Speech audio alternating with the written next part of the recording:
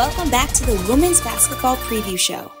I'm here with Wahinekapu and Jovi Lefotu, teammates and sisters on Hawaii's women's basketball program. Lily, first of all, you're part of all-conference backcourt tandem and you're defending Big West champions.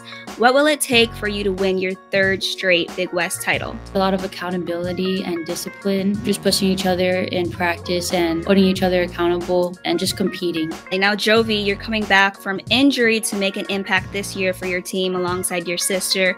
What were some takeaways you may have gained as you sat on the sidelines during rehab and took on a little different perspective of the game? During the whole process of my injury, I was lucky enough to have my family with me to support me and also have a teammate that was going through the same thing as me. How has rehab progressed and what role do you see yourself having this year? Rehab is getting better, trying to come back stronger, more confident, just help my team succeed. Now, not many people could say they play on the same team as their sisters, let alone at, such a high level like collegiate basketball. Talk to me about what the experience has been like playing on the same team.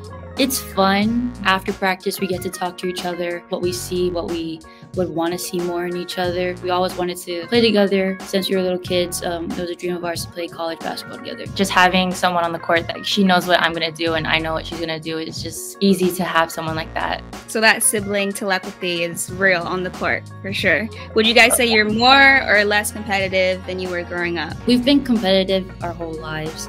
I think that's what got us here. We do like one-on-ones after practice when we were younger. With you both growing up in the islands and now playing at UH, what is some advice you can give to younger girls who may hope to follow a similar path of playing at the collegiate level? I would say to believe in yourself, to trust the process, and work hard. Confidence is key. People will try to say that you can't do it, but if you have confidence and believe in yourself, then nothing can stop you. And surrounding yourself around the right people. It's clear that your guys' individual talents definitely come together and reflect as a group. I know, Lily, you were previously named Freshman of the Year. Jovi, you've notched season-high points and rebounds last season.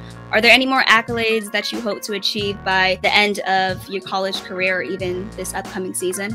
First and foremost is to win another championship and hopefully just to go farther in the NCAA tournament. Oh yeah, advance. Winning is always the ultimate goal. So lastly, let's finish this sentence. The Rainbow Wahine will return to the NCAA tournament if we work together. Spot on. All right. Thank you, girls, for sitting down with me today. We all look forward to your guys' exciting season. Thank you so much. Thank you.